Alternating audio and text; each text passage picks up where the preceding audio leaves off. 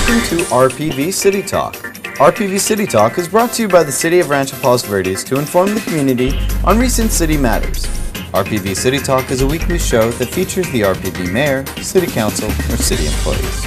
Hello and thanks for joining us. I am Maria Sorreo and this is City Talk, and joining us today is our Mayor, Susan Brooks. Thank you for being with us, Susan. Oh, it's great to be here with you, Maria. This has been an exciting month. It's been an exciting week for you. You took a field trip on Monday about the much talked about San Ramon Canyon. I did, and Maria, because it was so good, I think it was so educational for me, and I think that other people would find this footage educational if you could show that portion of it, and then we could come back and talk about it. A recap that and some of the other items. It would be great. And Susan knows a lot about the San Ramon Canyon, I can tell you that. Let's take a look at the footage and then we'll come back and discuss. Well, good morning. It's another beautiful marine overcast morning here in Rancho Palos Verdes, otherwise known as Paradise. And I'm here this morning with Andy Wingy, Associate Engineer for the City of Rancho Palos Verdes Public Works Department. Thank you for coming here this morning to show us what is the largest infrastructure project in the history of the city, the San Ramon Storm Drain Project. It's a pleasure to be here. Yeah, thank you, Andy. And Andy, you might want to just run us through. This is the bottom portion of the project. It's a 4,000-foot long project running all the way up to the top of the hill up there. But right now we're at the bottom. We're not at the bottom. We're going to go there. But can you tell us a little bit about this last 300 feet and what's taking place? Sure. The crane that you see here is at the top of what we call the slant drain. That's the beginning of the 300-foot section that runs down the hill at about a 37-degree angle to take water all the way down to the beach. And what they're doing there is that crane is being used to lift dirt out of a pit where the tunneling machine is working to clear a pathway for the pipe to go all the way down to the ocean. Yeah, I was there the other day, and we're going to go back now, and it's just awesome to see these guys. This, I think you have to get there. We got to go there to see what it looks like, because words can't explain it. You have to see it for yourself. So here we are near the what's going to be the outfall.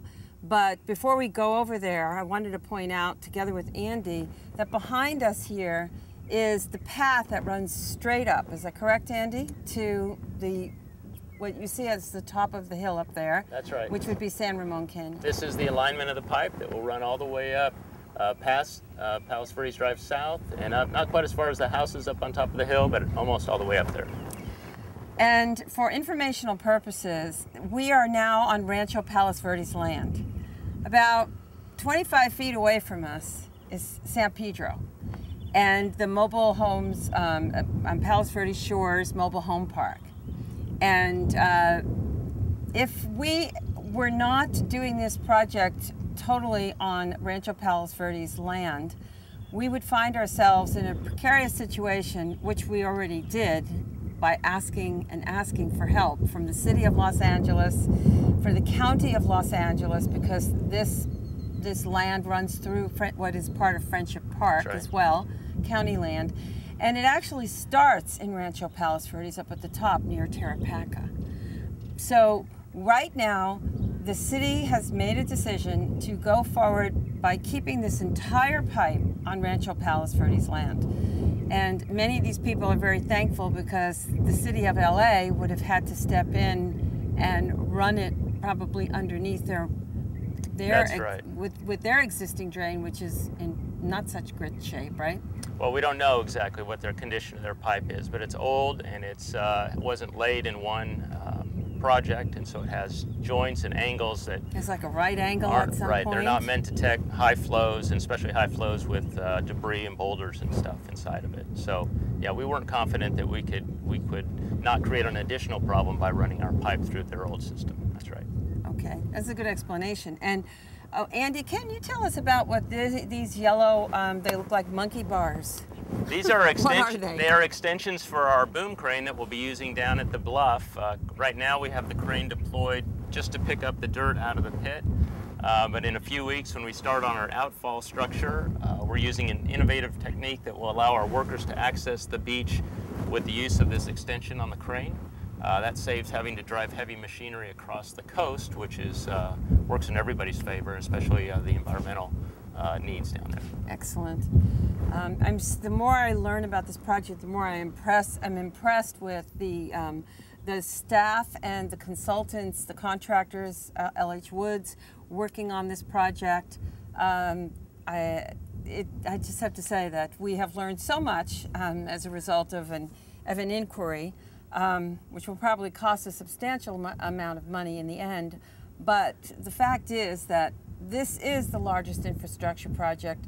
Citizens do want to know that they're being well served, that their resources are being well served, and I think it's a good opportunity for us to see just what's going on here. Okay, so we are not in this is not an antique. This is not, even though it looks like it's from the Mesozoic era. Can you tell us a little bit about what I'm standing in here? This is just a large excavator bucket that will be attached to the end of a large piece of equipment that will be used to dig the trench that will be laying the pipe in for about 2,000 feet between the two bore pits. Wow, and what about this tractor? This is going to be doing what with this lineup now? That's the excavator right there that will be used for trenching. It's got another bucket on it. The very bottom part of the trench will be squared off. This bucket back here has the wings on it, making it able to make it a little bit wider. I'm not sure if we can pick up the orange lines on the ground, but they've laid out the alignment for the trench. Oh, down here. Down here. Yeah. So this is the way the trench is going to go. That's right. The trench will be dug right up here, uphill, down to the pit down there, and up to the pit on the top end. It's got a 54-inch pipe, and then there's about a foot on each side to put bedding material inside. A 54-inch pipe.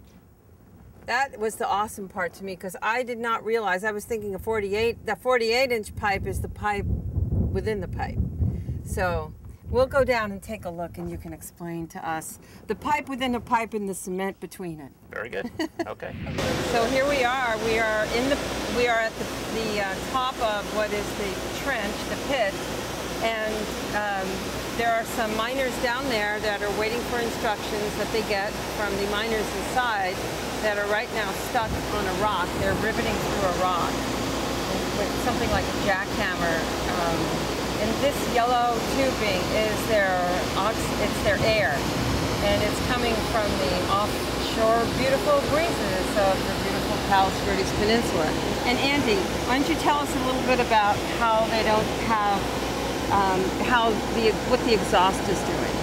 Yeah, what they do is they pump this air in through this yellow tube, and it creates high pressure that pushes the used air and any exhaust from machines they have down there back out through another hose inside the yellow tubing there. So the workers are always being refreshed with air at a rate that far exceeds what the OSHA standards are, and they actually come out of the pit fairly refreshed. It's cool in there, and the air is good, and aside from the hard work, it's not a bad environment.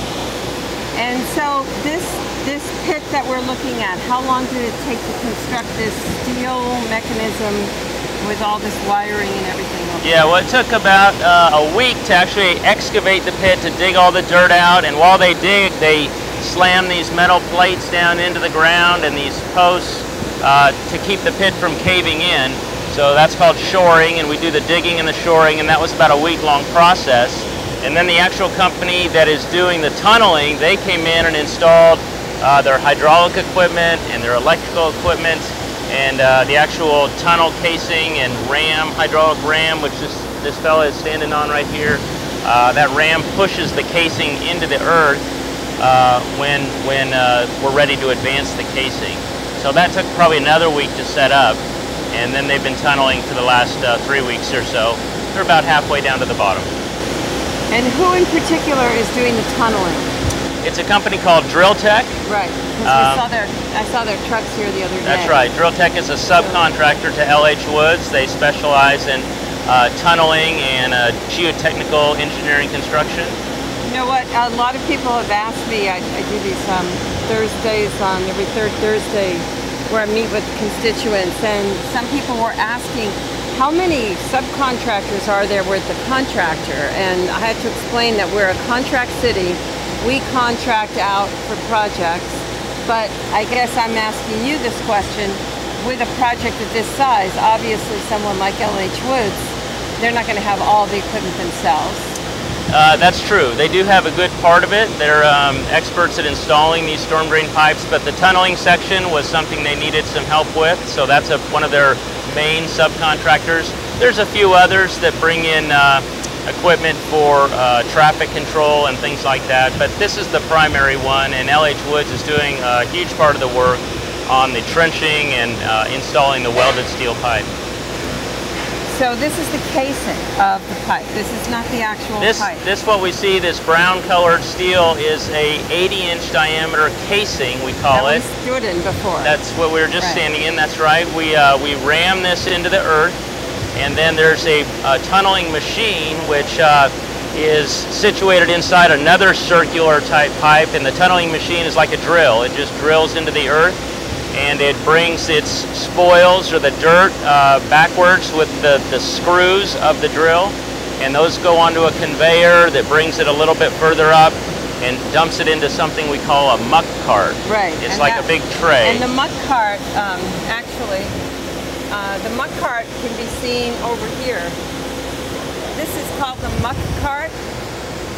This is a sample of one, except this was their original muck cart, he explained, but because it was too deep, they had to modify the edge of it, and it's more like a tray. Maybe you could tell us a little bit about how this project compares to other projects LH Woods has done like this. Well, LH Woods is in the business of putting in welded steel pipe, and they do a lot of work for the big water authorities that put in 10, 12-foot, 18-foot diameter pipes to move water from the Colorado River or between reservoirs here in Southern California. So they're very experienced with putting in welded steel pipe. So this sleeve is nothing for them? No, those sleeves are easy for them to handle. Small change, yeah. So here we are, we're getting down here toward the bluff top, and we just saw some hikers walk by, and one of the things the city has done is to maintain access for the trails. And what did you say, Andy, when in a couple of weeks, as this drill has to come down closer, what will happen then? That's right. When we finish the hole all the way down to the bottom, we'll move the crane a little bit closer to the edge of the bluff, and so we can do the work on the outlet structure. And then we'll have to create a little detour around the crane for the path, but we'll keep it open so people will be able to use it every day of the week, and it will be maintained. Excellent. Let's go take a look over here at these metal, what are they, steel? These are steel anchors buried in concrete. So what are these steel anchors here?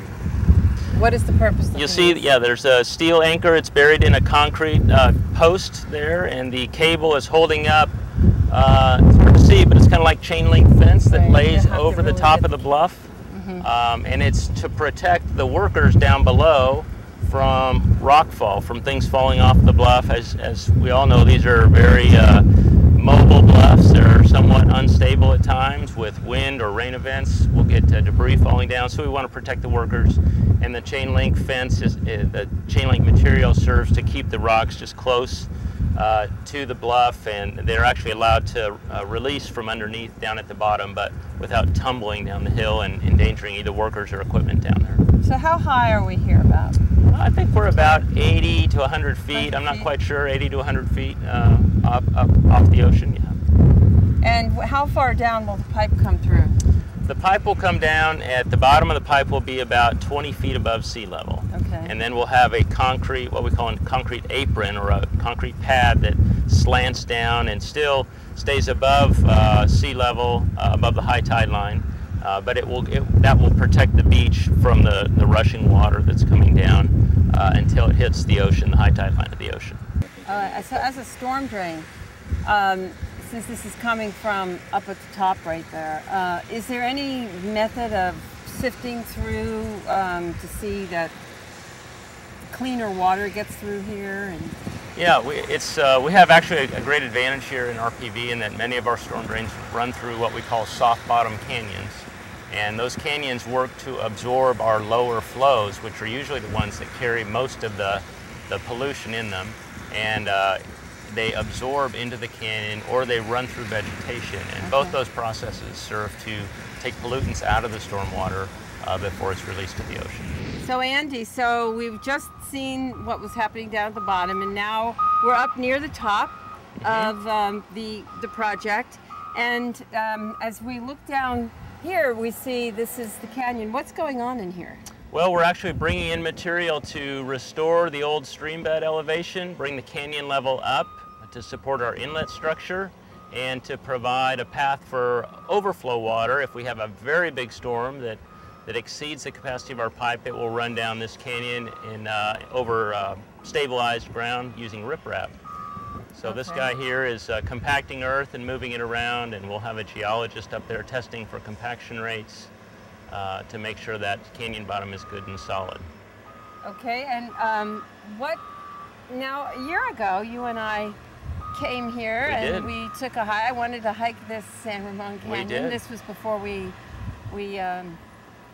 actually were able to move ahead with the project. That's right. We had gotten the state matching grant of $9.5 million, and we were searching for assistance from over there, what is here, part of here, Los Angeles County, and down below, Los Angeles City. We didn't get it, so we rolled up our sleeves and we said we're going to get going.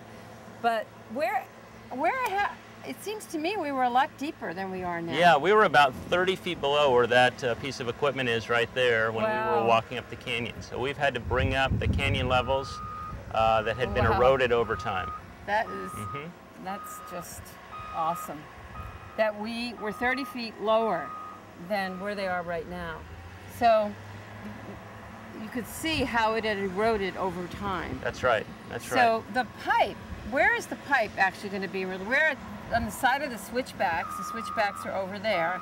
So as I understand it, we'll be going underneath the switchbacks. That's right. The pipe will pick up water from way up at the top of the canyon there, and the alignment of the pipe takes it underneath both of the loops of the switchbacks and ends up down where we were at the top of the bluff down there. So this is to the east of where the pipe is. That way is west there. And the pipe will run that way, and then overflow water, and then the natural drainage through the canyon will run down through here. Okay. Susan, I was most impressed with the fact that you got right down in there and you talked to the workers, you talked to everybody there, and it was really hands-on to explain what they're doing in there, because it's one thing to talk about San Ramon and the different things that have gone on, but to actually see it, to see the pipe, to see the work they're doing is a whole other ballgame. Yeah, you know, at one point I started to feel like Huell Hauser. I can understand how that guy was so passionate, but when you really engage yourself in something like this and you see how passionate these people are about their job, right, which makes me really understand in retrospect that when we went through this little inquiry, which was not really a little inquiry, it's going to cost a lot of money in the end. Right. You get to see why it is these people are so passionate about their profession, their livelihood, and what they do. And I feel we're really blessed to have people who are so professional in there, working not just in that pipe, but you know, I was asked about the concept of contractors. Well, we are a contract city. Right. So as a contract city, we contract out with most of our services, with fire, with police, with sheriff's department. But we also contract within our public works department because we can't possibly be like the city of LA that has all its own forklifts and big tractors. But even the city of LA contracts with companies like LH Woods and Drill Tech and these other contractors and subcontractors that are working on this project. So that was what was so fascinating. Well, and I think for people to understand that these are experts in their field. They know exactly what they're doing. They're putting all of the right materials together, and that was what was so fascinating, watching you learn all about this hands-on right there. And that's why I thought, once we started doing it, initially I just did it because I thought we could get some footage, we could see what's going on, I was curious. Right. But once we started doing it, Maria, I realized, wow, this, you know, in the scheme of things, what's really going to happen in the end? Right. Well, in the end, people are going to see a natural terrain. There will be manhole covers over this in order to go in and inspect those pipes, because they're going to need periodic inspections. And right next door, of course, is the city of Los Angeles, the mobile home park, South Shore's mobile home park. And the residents there have been very good and very accommodating and very thankful, I might add, to Rancho Palos Verdes for helping them with which would otherwise put their lives in peril, without doing this project. So this is a life-saving project.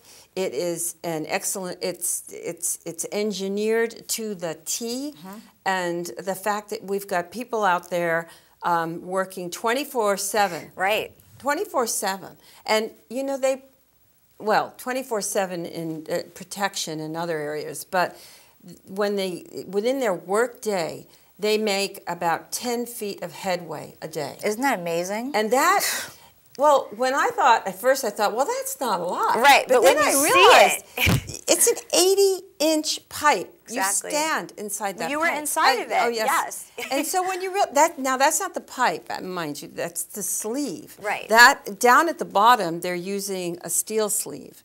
Up at the top, they'll be using a concrete enclosure.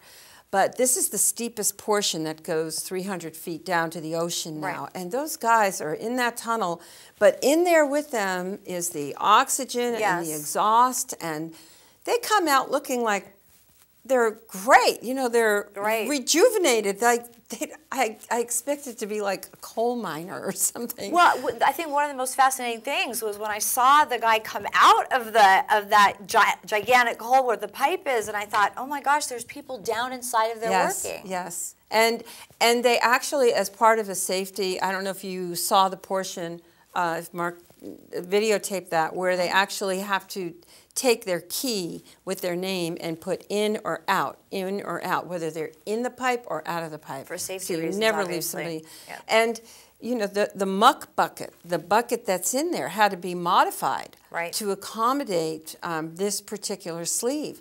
So they come out with a pile of dirt and they dump the dirt. Eventually the dirt's going to go back in its natural location and it will be revegetated, but it will be what is taking place now underneath the surface. I wonder what it was like when they built places like New York subway system. Can you imagine? It makes me want to go down under the New York subway. And you know, there's a whole city underneath New York of just the water. And it's fascinating. And I'm sure back even in the days when they first started this, they didn't have the oxygen going down there because they didn't know about that. So now, of course, the safety measures are so much different. OSHA is there on site. All the time. In fact, the inspector was there on site. We had our hard hats on. Yes, you were ready. We had to stay far away. You know, so. What do you think you learned the most going under there, going in there and really looking at everything? What were your impressions as far as things you didn't know about San Ramon? Well, I think what I didn't realize probably was the depth of intensity with which the water is going to be flowing. Right. I mean, you can hear about the fact that the water, and you can go see at McCarroll Canyon, for example, how the water is you know, rolling through that thing really fast, and 6-inch rocks, which are not supposed to be able, anything larger than 6 inches is not supposed to get through McCarroll Canyon. But when you see here, you know, they're going to have all their drainage upstream, but by the same token, it's the force with which, and when you think about those floods and when they happened, the videotape that we saw from Mr. Brubaker, I believe it was, who came and he did a PowerPoint presentation. He lives in the mobile home park. He showed boulders going through, and you know, it wasn't necessarily a rainstorm. So the interesting thing is that the water can come at any time. That's right. Because it comes from aquifers also. So it was I think what was fascinating was the level of, fascinating to me because it's not my specialty. Exactly. But the level of professionalism, the level of detail that is being, it's so important. I'm really proud to live in Rancho Palos Verdes and to see so many, and I have to say our public works department Great job. Ron Dragoo, Yep. Andy Wingy, these guys are right on top of things. And Alan Bradvet, who is the chief consultant overseeing the project, he is there all the time. I mean, somebody was out sick the other day, and when we saw him, he was sweaty, and it was nice, you know, cool morning. And yeah, he had to be running up and down the canyon to cover for somebody else who was not able to come because they were sick. And Andy was there with you. And Andy was there. His knowledge, just unbelievable. Andy is great. Yeah, we are really fortunate to have these people with us in public works. Well, Susan, always a hot topic, of course, San Ramon. We're going to be right back with more. We're going to take a break. We'll be right back. Hi, I'm Deputy Chris Knox, here to remind you of the importance of traffic safety near our schools. School zones are always 25 miles per hour. A school zone only applies when students are outside the school in the morning and the afternoon. Parents should always allow extra time when dropping off their children and should know the school's drop-off routes and procedures. Motorists should also focus on safe driving near schools. Some of the violations I see near schools are cell phones, speeding, double parking, seat belts, and child safety seats. Students should always remember to cross safely at intersections and not to run out in front of cars. When we follow these rules, we can all stay safe.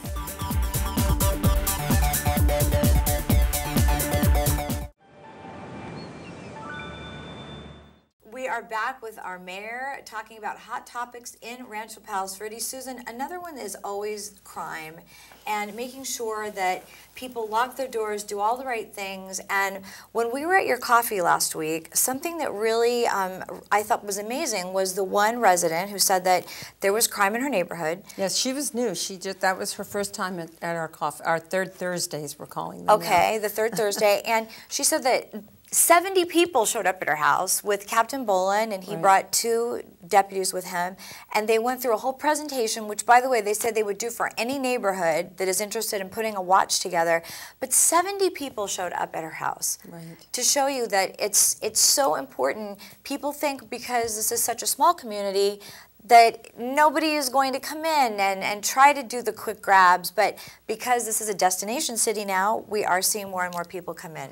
We are, and thank you, Maria. This is so important. Councilman Misetich and I are on the Regional Law Enforcement Committee, and on that committee, we meet quarterly with the other neighboring cities that we share sheriff's services with, LA County Sheriff's Services with, Rolling Hills Estates and Rolling Hills. And so we have our next quarterly meeting is coming up next week. But usually the Sheriff's Department likes to look at quarterly crime statistics. Right. But there is no denying that what we have seen of late are real challenges to this community. I want to really point out that I'm so impressed with people like the resident who came forward, Mrs. Hodges, and she's organizing Neighborhood Watch, and she's doing it together with our Neighborhood Watch coordinator for Rancho Palos Verdes, and that's Gail Lorenzen. Yep. Gail Lorenzen is, in my mind, she's a superhero. Amazing. Yes. She has done for over as long, when I was on the council last time 20 years ago, she was doing this. She started this. And she has been doing this, and she has her own set of challenges. You get carpal tunnel, when you're typing all the time. Right. But she typed and did today a beautiful, not a beautiful, but a very detailed and a very intense crime report. We are still a relatively safe city. We would still be considered in the scheme of the grand things. scope, When you look at Los Angeles, a bedroom-safe community. But because we have these more destination resorts, because we have open space that people travel to, because we have bicyclists who are coming, only 10% who are believed to be residents of the peninsula are actually the ones who are traversing the entire peninsula. Oh, many people come into the community to ride. Our access road of Palos Verdes Drive has become more like a freeway, she points out. And she points out why it is that she uses a statistic here that it could sound quite alarming. And so I don't want us to be alarmed at something like this, but I want us to be cognizant. Right. I mean, if we looked at the first quarter crimes from this first quarter compared to the last quarter, we were 8% down in what were called aggravated assaults. But this quarter, starting in March and April and May, that's when things really revved up. Right. So we're going to have a significant, I believe, a significant increase. But she points out that in the first 6 months of 2013, the crime was up 43% compared with the same time 5 years ago. Okay. Okay, she went back to 5 years ago. And she does coordinate with the Sheriff's Department very closely. Right. So she is just outstanding, the way she details the things that are happening and why this is happening. You know, there is not just we live in different times. People here have unlocked, they have left their doors unlocked, they have left their car doors unlocked with their keys in them to their house. Exactly. But it's going beyond that also. So not only do we have to try to keep our cars off the street, which, by the way, when the city was founded, you know, the goal was to try to do as they do in the other two peninsula cities that are not gated, Rolling Hills Estates and Palos Verdes Estates. They actually keep all cars off the street after 2 a.m. They don't have overnight street parking. In some areas in Rancho Palos Verdes, you can't do that. But in residential communities, if you can try to get them up into the driveway and get surveillance cameras in our neighborhood, we're doing it, and get them at the entries to your neighborhood. HD cameras so that you can actually see license plates if something happens. But if we are ever vigilant, we're not going to make it easy for these criminals. No. Because the realignment program by the governor has released, well, the dictate is to release 43,000. Thus far, maybe 25,000 have been released. I believe it's maybe it's 16,000 of which are in LA County. And last week I was talking to the mayor of Torrance, Frank Scotto, at the Sanitation District Board meeting, and he mentioned that there were 70 in Torrance alone. Now you might say, okay, so they're, you know, these are easily, you know, some can be rehabilitated, which is true. Right. But some more, this is supposed to be non-violent offenders. Right. And some of these people they're just out without even parole because of this mandate and the fact that the prisons were overcrowded and the budget was bad. And in 2011, the Supreme Court of California, she states here, ordered them to cut the population of the prisons to relieve this overcrowding. So rather than send them to places like Arizona, which I think would be good, because they have a great program there, that sheriff in Arizona. Yeah, they're not messing around. Rather than send the criminals to other states or farm them out, some came to the county, but some were just released. Right. And the county prison system jail system was not made to hold prisoners for more than a year. The state prisoners are a lot nicer in terms of accommodations. So it's going to make for a real pressure cooker and the situation. things that we don't know as residents, remembering people say, oh, all the doors are locked in my house, but their car is unlocked, and then there's a remote to get into the garage. So people can just kind of walk right in through a garage. So there's so many things that people, the residents, have to be aware of to know that the criminals already know how to get in. So you've got to block them out at every stage of the game. Yeah, at this point, we just really need to look at ourselves as being a beautiful community that a lot of people envy, and one that I keep calling it paradise. Right. Well, sometimes there's trouble in paradise, Maria, and we really want to make sure that we're vigilant. And the way we do that is organize with Neighborhood Watch. I would say contact Gail Lorenzen through the Neighborhood Watch program, and we can get that number on the screen. We'll get her website. And her website, and her email address, because she will help get you started. And if you don't have a homeowners association, sometimes a Neighborhood Watch program on one block will help start a whole homeowners association. Absolutely. As was the case with that woman at the coffee last week. That's right. And you know what? I wanted to talk about the coffee. I want to touch on that. People come and they want to talk to you about things that are on their minds, things going on in the community. Right. That was my first time there. What do people bring up to you? We heard the crime, we hear different things just at that one, but what do you find that people are asking you?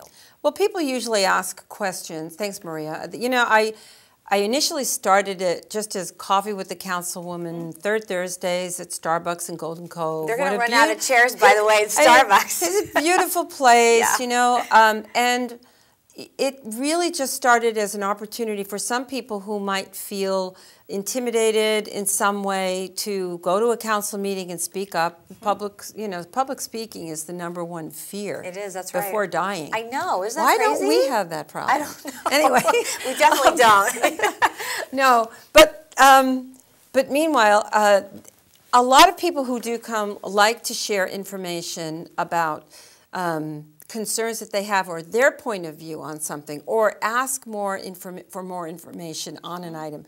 When someone has a very personal issue and they come, I make a private arrangement with them. That's to nice. meet with them. I meet with a lot of people at Starbucks privately, without it being a group. This is like a little focus group almost, and it changes all the time. The dynamics changed. Councilman Campbell even sent his campaign He was there. intern Yeah. there. So we did get, and Councilman Knight showed up this time. So it was nice to have, it was nice, you know, to share that opportunity with somebody. This evolves into a very bright group of people. Well, it's very positive as well. I thought the group Yes. was, everybody was just well-spoken and it was comfortable, which is a tribute to you. Well, thanks, but you know, Yeah. I think I just think it's a tribute to the great. You know, I went on KNX radio the other day. They were doing On Your Corner, and they called all the mayors from the peninsula cities as well as down in San Pedro, and they were down at the Oiled Bird Sanctuary down where the Animal Care Center is. And you know, all of a sudden, the guy asked me, Jim Thornton asked me this question. You know, you only get a minute there. Of course, quick. And he asked a question. I had no clue what they were going to do. But, you know, he said, all right, if you had just one thing that you could say that was great about Rancho Palos Verdes, what would you say? And I just thought, wow, I mean, when you live in paradise, I said, well, the people. The people, but as a respite, for me, the Wayfarers Chapel, because that is a favorite personal place. But the people are what makes this, it's what makes me stay here. I mean, my children are grown and essentially gone. Right. And my family live elsewhere. So your friends become your family. I was going to say, at your some other point in family, life. everybody that lives here, I think. Yes. Yeah. Yes. Every time I'm pulling these names now out of the hat or for the recycling drawing, know or that. we're calling, I'm realizing I know that person. I know that person. That's what happens when you've been around for a while. That's a good thing. Another good thing is your newsletter, Susan. And we want to let people know how they can sign up and be on the list. So what can they do? Sure. Well, the newsletter actually, I actually run that information through City Hall to confirm that my facts are facts, and it's not a political newsletter. So please don't mistake it. No, it's informational. Mistake it with something that might be more politically driven. My goal there is really to try to inform people about activities that will be of importance to them. Right. So I think the best way to do it is to just send an email to me through City Hall at, I believe it's at rpv.com. Okay. You send it to Susan Brooks, and it'll be susan.brooks@rpv.com. Okay. And just say you'd like to be added to the newsletter list, and I can put you on that, because that comes out of a separate email address. Great. Doesn't come through the city. Some of the residents were asking that as well. Now, 4th of July this year, we have to tell you, That was awesome. It was a huge success. Susan got right in there. She was playing some games and took the mic. And Got wrapped up in toilet paper. you got wrapped up, and that was a lot of fun. And I was. think so many people came got out this for that. ring. See, we shopped. It was a good thing, all of Nice it. ring. But more people, I think, came this year, Susan, than any other year. It just gets bigger and bigger and 4,000. bigger. Yes, at least. There were so Right. many people. It was great, and I really want to give the credit to the staff, because They did a great job.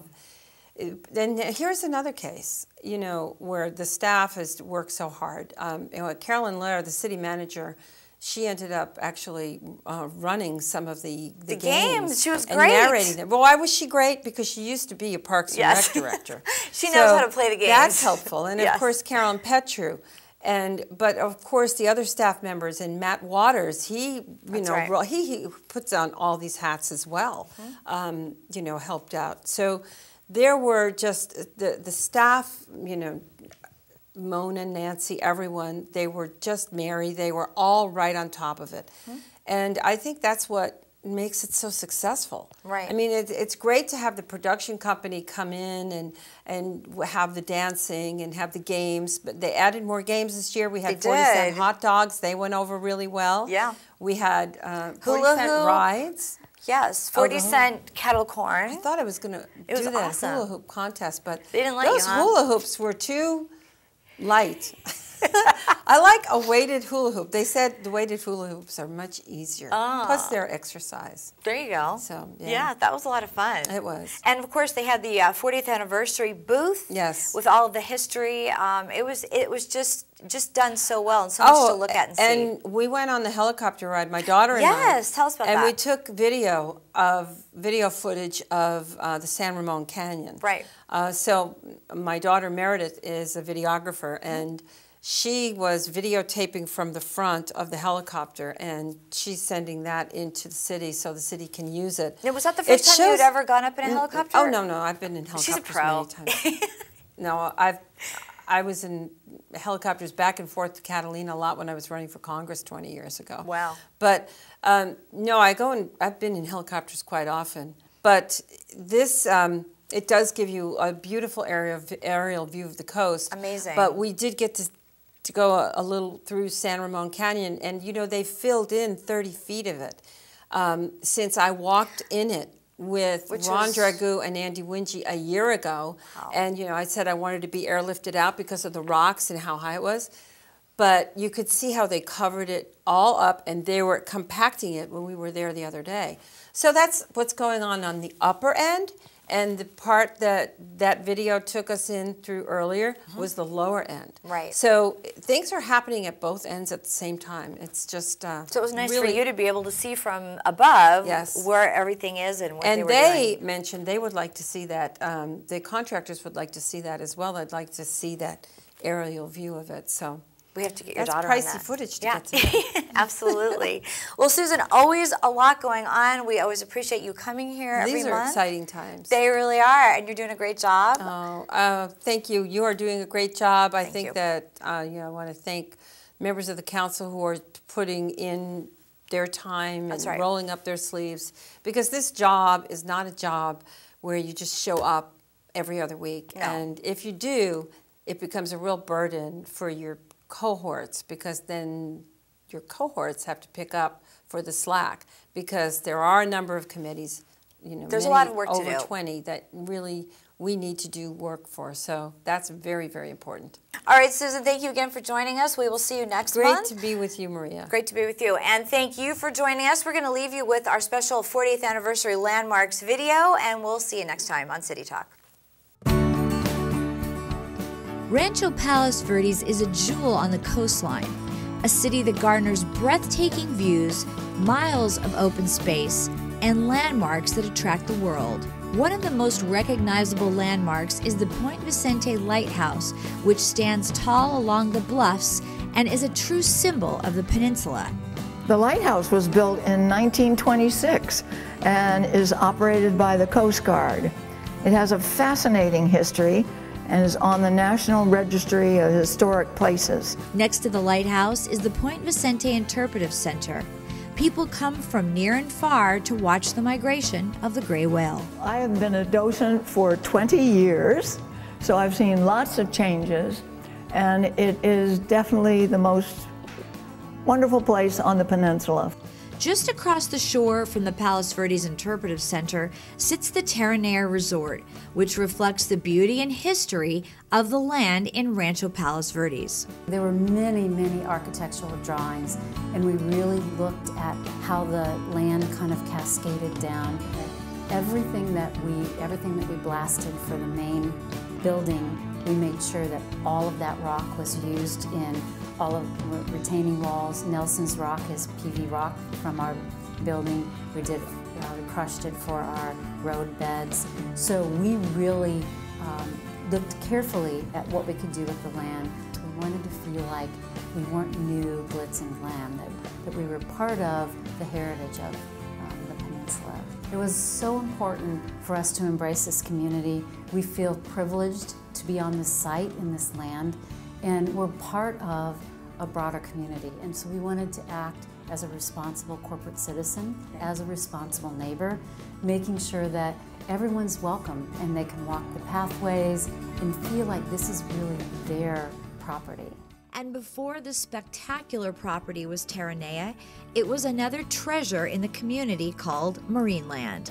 We were actually startled at how many people were involved with Marineland over the years. Yeah. Nelson's we named after Lloyd Bridges and his character here that he dove in the tanks here at Marineland. You look at a sunset at Nelson's at the end of the day and you say, I'm so grateful that I get to come here every day and serve this beautiful community and our guests. Not far from Terranea and nestled in nature is the world-famous Wayfarers Chapel, built in 1951 by architect Lloyd Wright.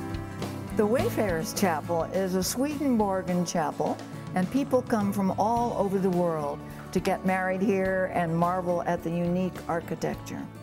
Across the road from the Wayfarers Chapel is Abalone Cove Shoreline Park. It's one of nearly 20 parks run by the city. Abalone Cove, or Ab Cove, has 2 beaches, tide pools, hiking trails, and picnic areas along the bluffs. No matter what park you visit in RPV, you will find beautiful nature surrounding you. And just down the road at Trump National Golf Course is Founders Park and Marilyn Ryan Sunset Park, which have spectacular views. And speaking of spectacular views, you won't find a golf course anywhere that's as stunning as the views from Trump National Golf Club. It really is. It's the best course. It's considered better than Pebble Beach, better than any of the courses in California. I also spent a tremendous amount of money bringing it to a level, because when I bought it, it was a good course in a great location. Right. And you still had the ocean, but you didn't have the ocean like you have it now, because we made the vistas much bigger and the course is a much bigger course. Pete Dye was the architect, and he did a fantastic job. Every single hole is either on the ocean or a view of the ocean, and there's no course like that in California. I hear it all the time. I mean, they talk about the greens are wonderful and the course is wonderful, and they love the clubhouse, but people talk about the great help and the people that work here, whether it's Lily or any of the other people, the chef, who we think is just the best. And they love the food, they love the ambiance, but they do love the people. The city has been really spectacular. I mean, they want this to be the best. They're very proud of it. Yes. And we appreciate that, and we've really had a great relationship with them. The Palos Verdes Peninsula Land Conservancy has enjoyed a long-time collaboration with the city of Rancho Palos Verdes, working together to preserve this wonderful open space, which is the 1,400-acre Palos Verdes Nature Preserve. This is such a community treasure and landmark. It has amazing trails running through it with great habitat, wonderful scenic vistas, and lovely wildlife. The Land Conservancy's pledge to the community is that this open space is preserved for generations to come.